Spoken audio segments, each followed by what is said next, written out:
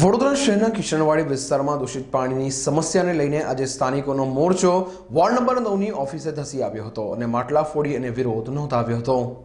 વડોદરા શહેરના પૂર્વ વિસ્તારમાં એમાંય ખાસ કરીને કિશનવાડી ઝંડા ચોક, મહાકાળીનગર, સુભાષ ચોક વિસ્તારમાં લાંબા સમયથી દૂષિત પાણીની સમસ્યા છે। જાણે પીવાના પાણીમાં ગટરના પાણી ભળી રહ્યા હોય તેમ ઢોળું પાણી આવી રહ્યું છે, જેના કારણે અનેક લોકો બીમારીમાં સપડાયા છે। વારંવારની રજૂઆતો છતાં તંત્ર જાગતું નથી, જ્યારે આવી સ્થિતિમાં આજે કિશનવાડી મહાકાળીનગરની મહિલાઓ દૂષિત પાણીના સેમ્પલ લઈને વોર્ડ કચેરીએ ધસી આવી હતી અને હાજર અધિકારીઓને આ મામલે રજૂઆત કરી માટલા ફોડ્યા હતા।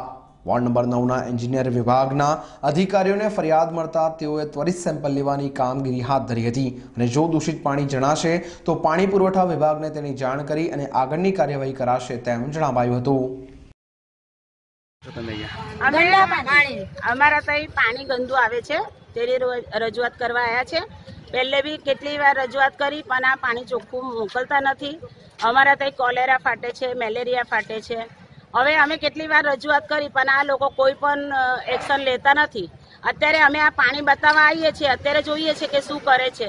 પછી અગર આ કશું નહીં કરે તો પછી અમે વેરો ભરવાના નથી અને અહીંયા આગળ બહુ મોટો પ્રોગ્રામ કરીશું અને અહીંયા આગળ તોડફોડ થશે, તેમની જવાબદારી અમારી નહીં। અમે કોર્પોરેશનમાં તોડફોડ કરીને જઈશું। શું નામ છે તમારું? મારું નામ હેમાબેન ચંદ્રકાંત।